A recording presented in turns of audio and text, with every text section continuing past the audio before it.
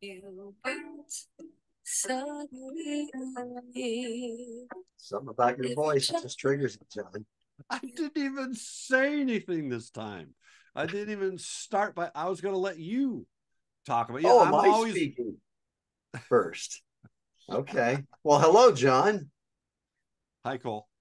Hello, new viewers. 7 of you.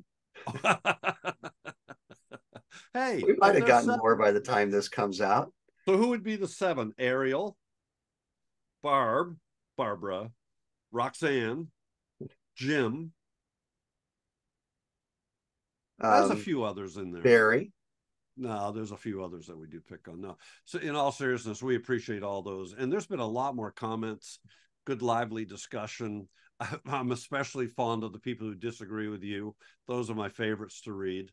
And how have I become a punching bag on there? People taking swipes at me all the time. Because you have weird opinions and weird ideas. Really weird. So we were at the Faroes not long ago. Oh my gosh, how long ago? 3 weeks now? 2 weeks? Well, more than that now, because when people are from when we're recording, we were there end of July, right? End of July. Holy cow, almost 2 months. No, and I stayed I stayed till the 11th or 11th, something. yeah. So did you get any good shots from the Faroes, John? No. Yeah, I did. Yeah. Actually, you did. Okay. I did okay, I think. Yeah. I did. Yeah. We showed in a recent, for those who are new, you should go back and look at every one of our episodes because they're incredibly packed with incredible content. So yeah, and if you got insomnia, it's a perfect companion to put you to sleep. A glass of warm milk and yeah. No, but we did a recent episode about the Faroes and we got some good feedback on that. People really like seeing your images. And I especially like the comment where somebody said they actually liked mine better. Do you remember that? No. Who? Yes. Who? Yeah. Right.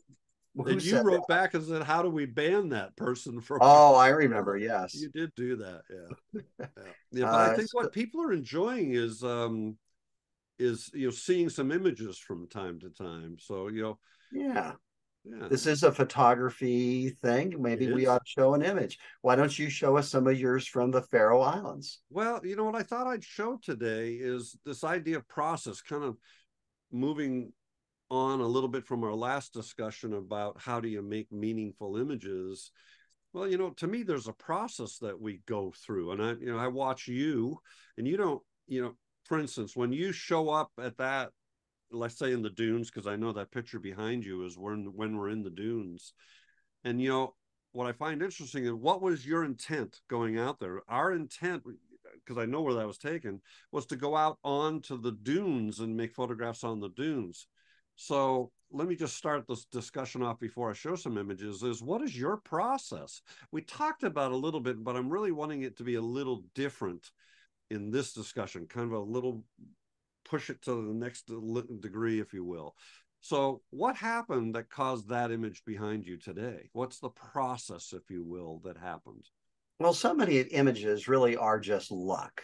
Yeah. Because you are being observant. You're not so focused on what you thought you were coming for that you're able to look around. Yeah. And I don't recall how this was brought to our attention, but again, shooting right into the sun, we saw this car leaving from one of the canyons, creating this incredible dust storm, backlit dust storm. And it was just an opportunity. Yeah. And I really find that so many images are just luck. You're paying attention, you're open, and you see something and you go, wow, that looks cool, and you pursue it. Yeah. So being in the right place at the right time, luck, serendipity, all those things, I get it. But I think the important message here is your process is to be very observant, to be very aware and not hyper focused on I'm going to the dunes. And so heavens forbid, we got backlit, dust. Nope, not going to do that. I'm going to the dunes because that was my objective. So that's a good part of the process. Well, Brooks did a little. Oh no, Brooks. He's my hero. He did this little blurb on me about my appearing in Lenswork several times, and he said something that I had never thought about. He said something about me. He says that I'm inquisitive. I've thought a lot about that word, and I am. I've always, even as a child, was always inquisitive about how things worked. And even today, it could be the guy out pumping my septic tank, and I'm out there asking questions about how does he do it and how does he come home not smelling like that, and what does his wife think. Yeah, I'm inquisitive, and I think that's a great quality in a expressive photographer. You want to explore, you want to understand, you want to learn. So I think that's a good word to I focus on. like that. I like that. You are actually, that's very, very accurate for you. You're like when you meet new people, you want to know all about them. It's never a discussion about you. It's always a discussion about them, and a very genuine discussion. You know, where you're from, where did you fall in love with photography? You'll ask a new participant on a tour that we're doing that you've never met. It's really quite interesting. And so let's jump off of that for a second. I'm going to share my screen. I know that's going to scare you to death. Why would I share my screen? Whoa. Got to get some things out of the way here. Let me There's just go. Let me go here. I made a quick collection in Lightroom just to show you. You and I had the opportunity to go to this location twice. And so I just wanted to continue this discussion of process and just show you that if you look through the images, you've got, let me just do this, a reasonably wide, and I'll talk about the differences of these two in a second. That's in the second part of what I want to show. But my inquisitiveness, and I'm going to steal that from you now, maybe I didn't even realize that's what I'm doing, is, I start there, but then I'm wondering, hey, wait a minute, I'm being drawn to all that action at the top, what's going on there? So I start playing and experimenting there. But then I ask myself, but is that the story? Is that really what I want to be focusing on? And these are raw images, folks.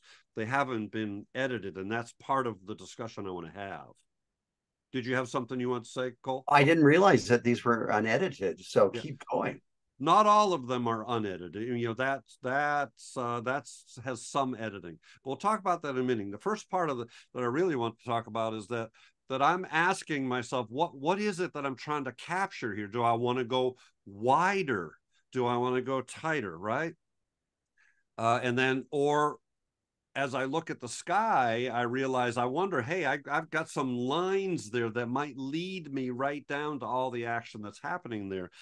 So I'm not worried about one right answer, getting one great image. I'm paying attention to what's going on in the whole thing, and then asking myself, what is it that I'm really being drawn to?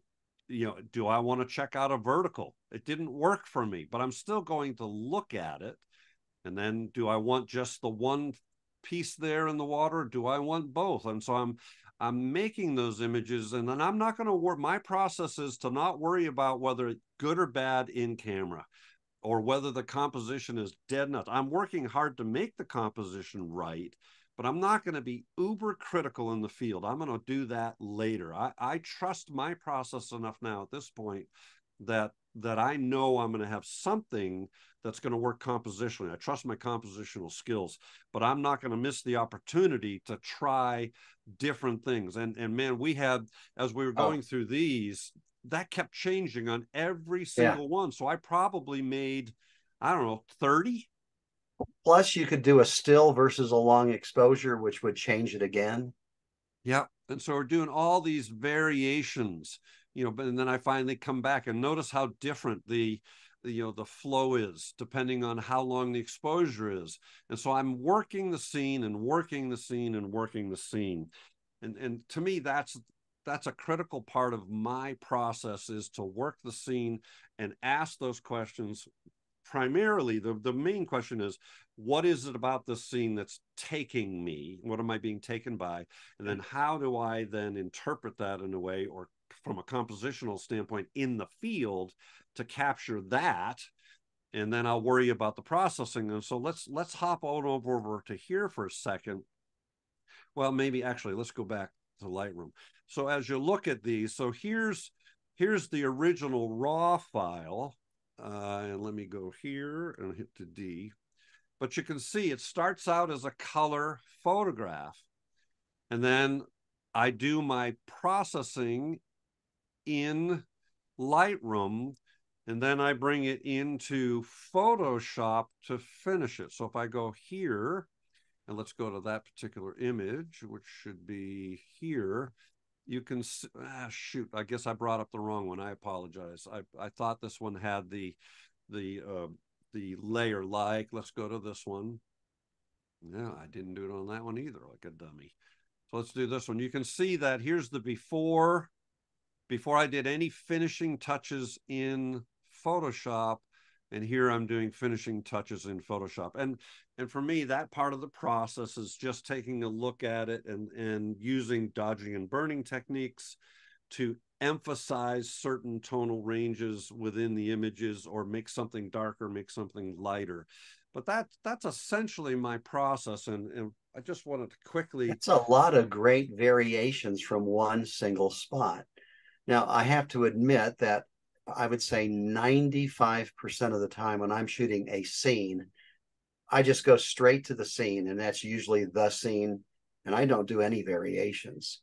That site was so full of possibilities that It was. I think you illustrated a great number of the right answers, because I mean, it's almost too much going on there. It's just so. It was unbelievable. Yeah, just the scene itself. But then the cloud factor we had that morning. Yeah, it was great. So anyways, I thought it might be useful and instructive to talk a little bit. That's not my whole process, but that's the general idea of when I show up. I ask myself, what am I being taken by? And it was the flow, for sure.